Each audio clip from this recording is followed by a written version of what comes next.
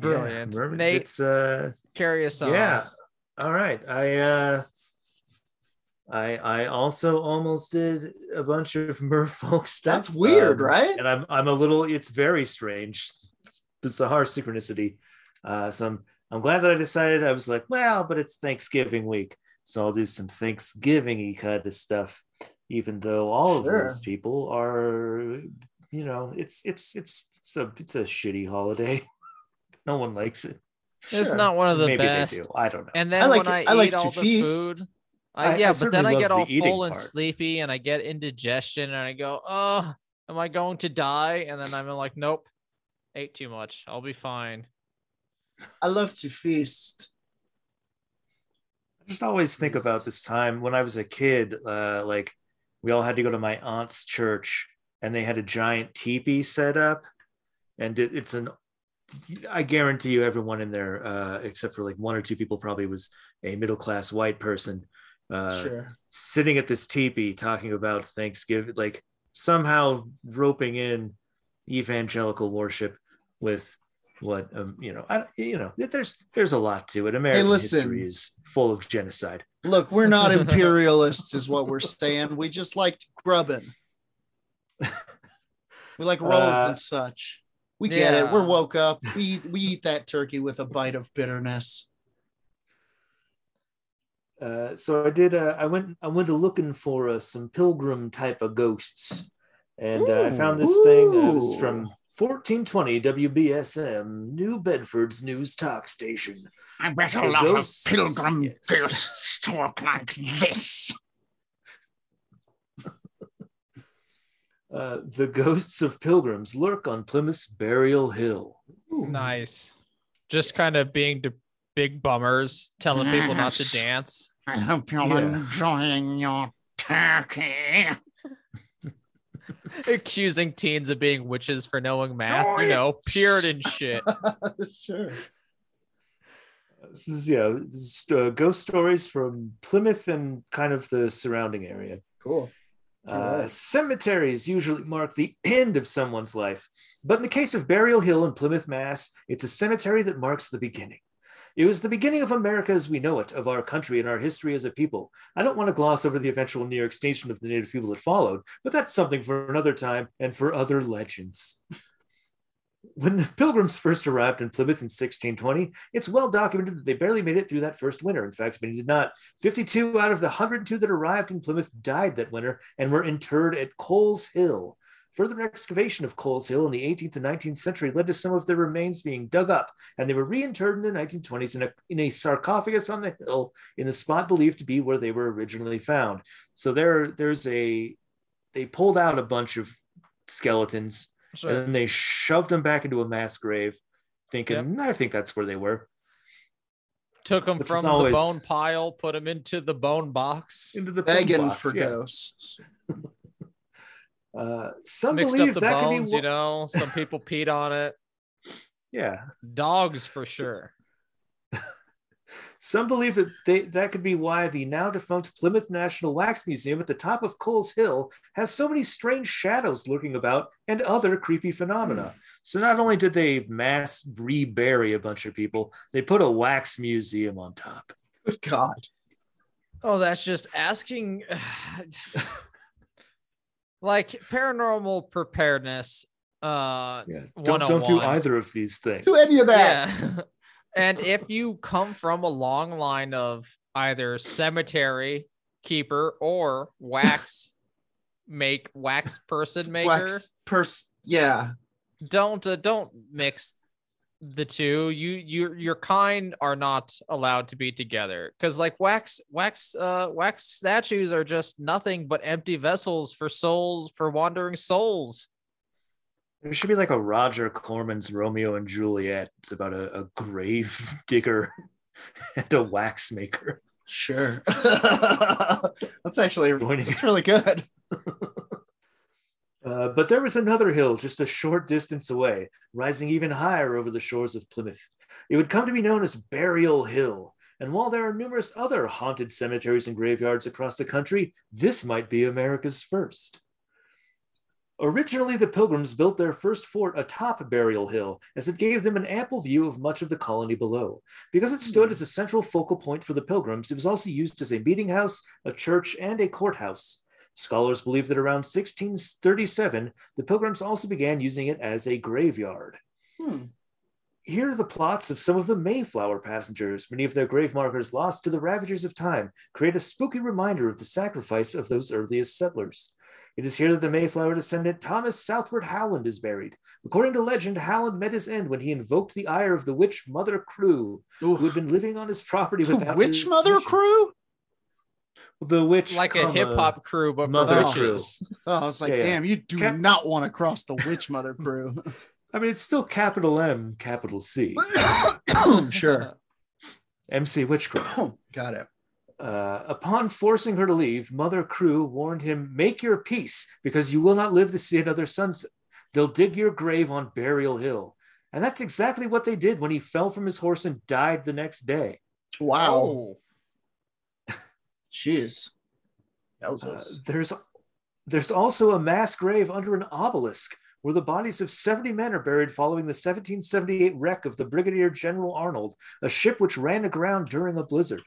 Even though the residents of Plymouth could see the stranded ship, they couldn't get to it for days because of the harsh weather, and by the time they arrived, most of the men had frozen to death.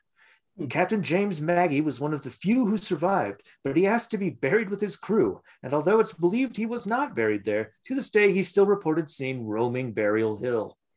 He's probably not. That sounds like a ghost who's trying to get in there. Really? Yeah. I mean, it's...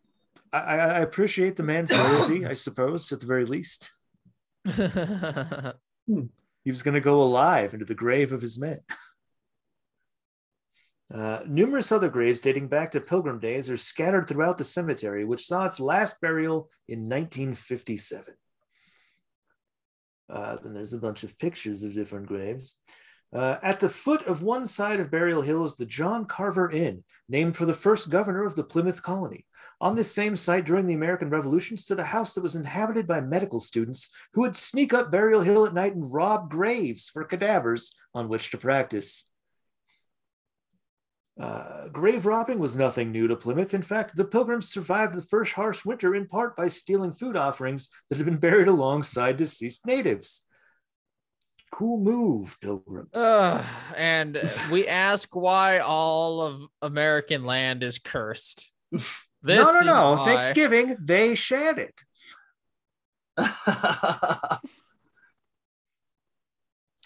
But by the time of the Revolution, it was a major crime.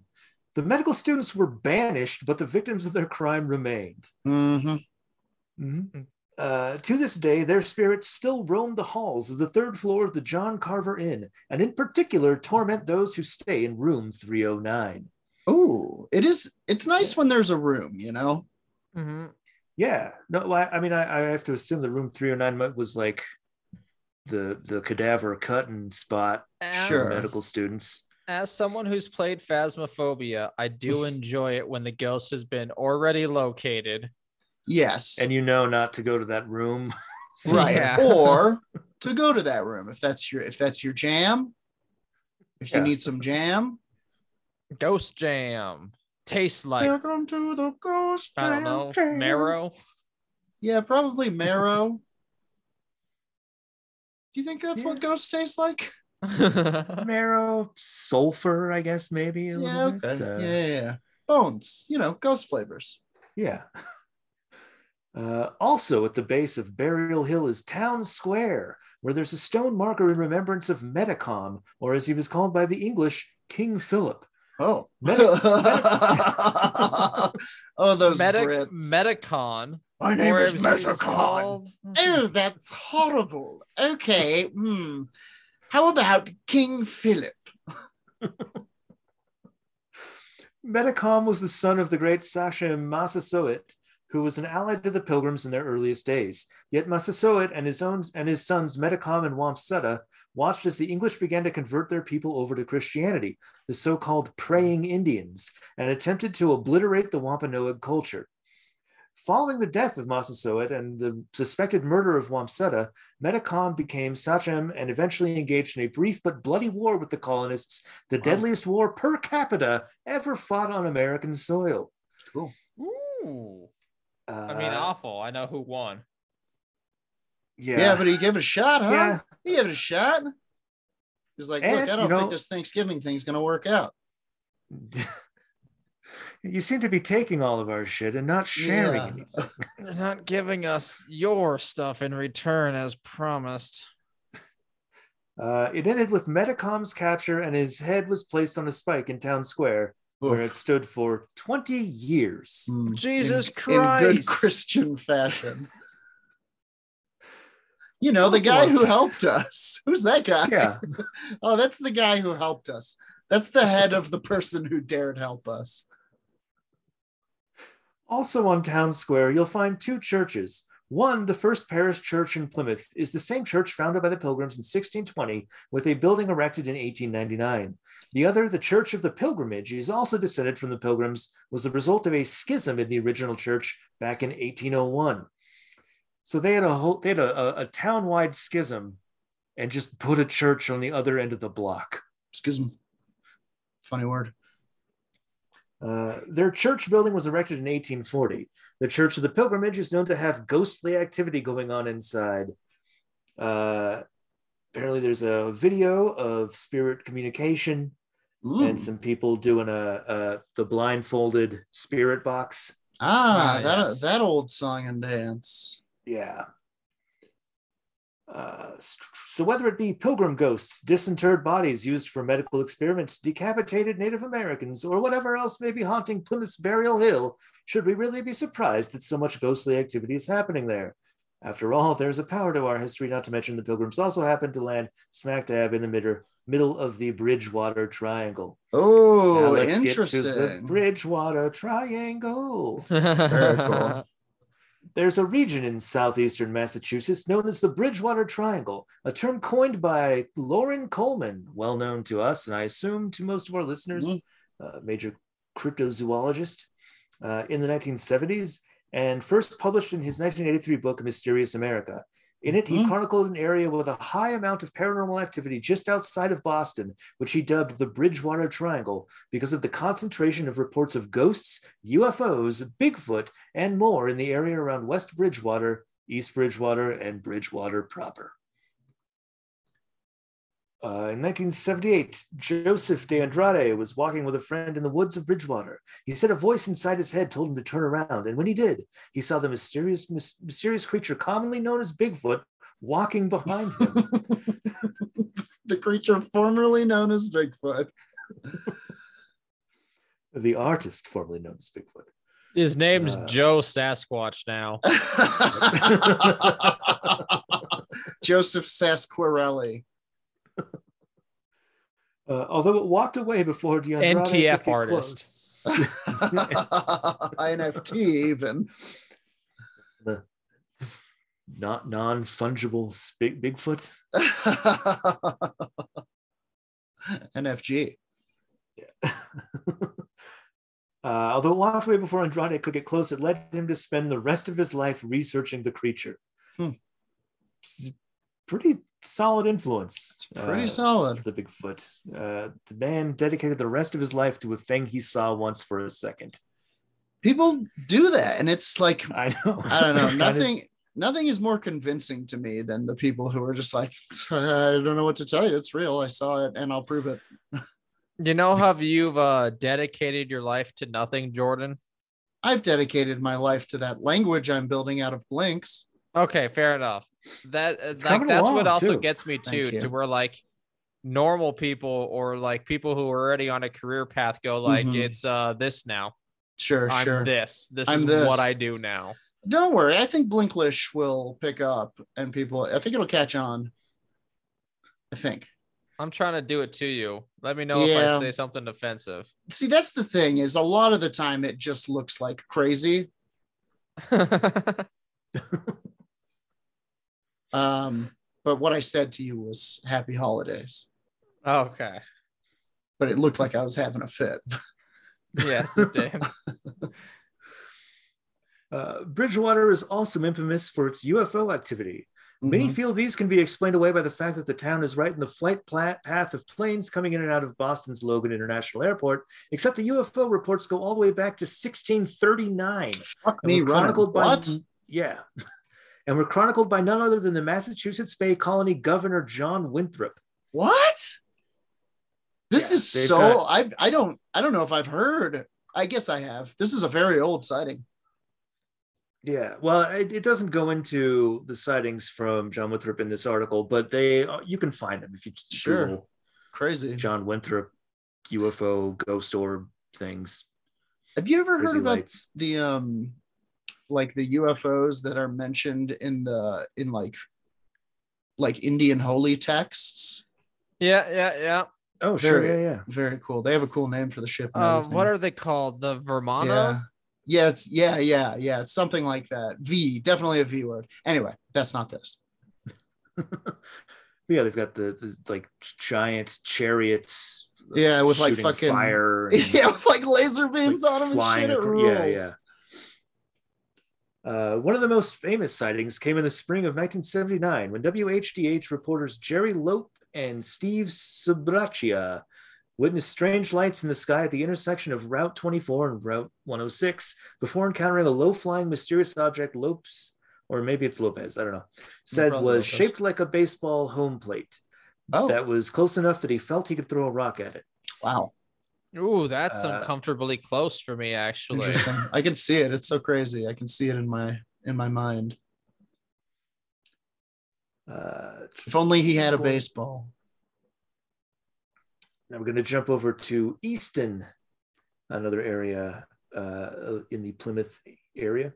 Norton Police Sergeant Thomas Downey was driving to his home in Easton following his shift on a late summer night in 1971 when he spotted a giant bird in the area, ironically known as Bird Hill. Why do you think they called it that? Fuck. Oh my God, Margaret! I was on Bird Hill, and they call it that for a reason. Let me tell you. He was just at the edge of the Hockomock Swamp. Yeah. Downey claimed the creature saw him and shot straight up into the sky, but not before he observed it stood over 6 feet tall with a wingspan of 8 to 12 feet. Many think Downey saw something similar to the legendary Mothman of Point Pleasant, but Native Americans in Massachusetts have long had a legend of the Thunderbird, a man-sized bird believed to possess supernatural capabilities. Sure. This does seem way more like Thunderbird than this sounds like a Thunderbird situation. Boy, did you see that picture of that owl that I shared on Twitter that looks just like the Mothman? Yes. Crazy. That was yeah. Yes.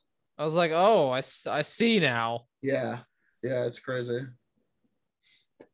Then we jump to the Raynham Taunton area, encircles the mysterious area known as the Hockomock Swamp. Nobody's exactly sure what Hockomock means, but the common legend is that it is a Native American word for place where spirits dwell. We would ask them, but we killed them. Oh God, does it say that in the thing? No, it doesn't. I mean, you gotta love it. If they did, you gotta be like, hey, you gotta love the candor. Either way, the natives are said to have revered and feared the swamp, and considering the reports that come from that area, it's easy to see why. Yeah. Despite all the development that's taken place around the swamp, there are many parts of it that have been untouched by humans for a long, long time, and that's where the cryptid creatures are believed to dwell. Not only have there been Sasquatch sightings in the swamp area, but other creatures thought impossible to live in this region have been reported here, including giant snakes, big cats, and the previously mentioned thunderbirds. Whoa, cool. Giant snakes. Love to hear about it. No shade to big cats or thunderbirds, but giant snakes? Giant snakes. That's my cup of tea. While some say the Hockomock Swamp is the heart of the Bridgewater Triangle, others argue that it's instead the Freetown State Forest that seems to be the dark center of all the paranormal phenomena in the area. Other people say it's more of a kidney. There's the legend of the Lady of the Ledge, which suggests that a Native American princess, told by her Sachem father that she could not be alone with the white man she loved, threw herself from the Assinet Ledge and fell to her death below. As such, people who visit the ledge report seeing her spirit, dressed all in white, searching for her lost love. Others also report that despite never having suicidal thoughts, standing at the edge of the ledge, they find themselves overcome with the desire to jump. Yikes. The legend is, yeah. That's a good one to leave behind, I think, if you're a vengeful ghost. I guess Suicidal ideation, if anyone's within range. That's a dangerous move for sure. The legend of the Lady of the Ledge is slightly debunked by the fact that the ledge was actually created by a quarry that dug out granite from the area in the early 20th century, but that doesn't discount the sightings and experiences people have had there. I mean, doesn't it? In addition to ghosts, UFOs and Bigfoot sightings are also common in the Freetown State Forest, as well as at Profile Rock, which isn't too far from the Astronaut Ledge as the crow flies. There's even the story of the man who lives near Acushnet, is maybe how you say it? Sure. Acushnet, who says he was abducted and tattooed by aliens. Whoa. Dang. Got some wicked sick flash from the side of the saucer. No, dude, What do you think the tats are? Dude, I'm not super into Sugar Ray. Aliens did this. Aliens did it. They love Sugar Ray, not me. I'm fucking telling you. I would never get a tramp stamp of an alien smoking a bong, man. That was the aliens. Why would I get that? An alien did that, dude. The Freetown State Forest has also been the site for some horrific true crime, cult activity, and more man-made terrors. It's always people. We go looking for ghosts, and it's always like, but the worst monster of all is man. Every fucking of course, the Freetown State Forest is best known for the creepy creatures known as puckwudgies, which go back to Wampanoag yeah, lore. Baby. Full of puckwudgies. Love a puckwudgie. While interactions with the small demon-like creatures have been reported less and less frequently in modern times, that hasn't stopped them from becoming unofficial mascots for Freetown, including drawing tongue-in-cheek warnings from the local police. Those are puckwudgie sounds. Free puckwudgie sounds for your project. While much of the Bridgewater Triangle features a variety of paranormal phenomena, Rehoboth seems to be ghost central. Well, there's maybe multiple allegedly. Shouldn't have named it after an H.P. Lovecraft god. They're great names, but they're not memorable names, you know? Welcome to Rehoboth. God bless you. There are multiple allegedly haunted locations that paranormal investigators such as Greenville paranormal researchers Andrew Lake have chronicled over the years, including the region around the Shad Factory Pond and the village cemetery. There's also the story of the Hornbein School, a historical school building where people have reported still seeing a ghostly class in session through its windows. But Rehoboth's most famous ghost is that of the red-headed hitchhiker of Route 44, who's said to haunt the roadway right at the Seekonk-Rehoboth line. What? What a bummer of a ghost to wind up as. The red-headed hitchhiker at Seekonk. Constantly looking for a ride for the rest of your life. Not your Nobody's sure who. You'll get nobody's it. Sure. Yeah. Nobody's sure who the spirit is. Seen standing on the side of the road in his dirty jeans and flannel shirt, along with his long, shaggy red hair and beard.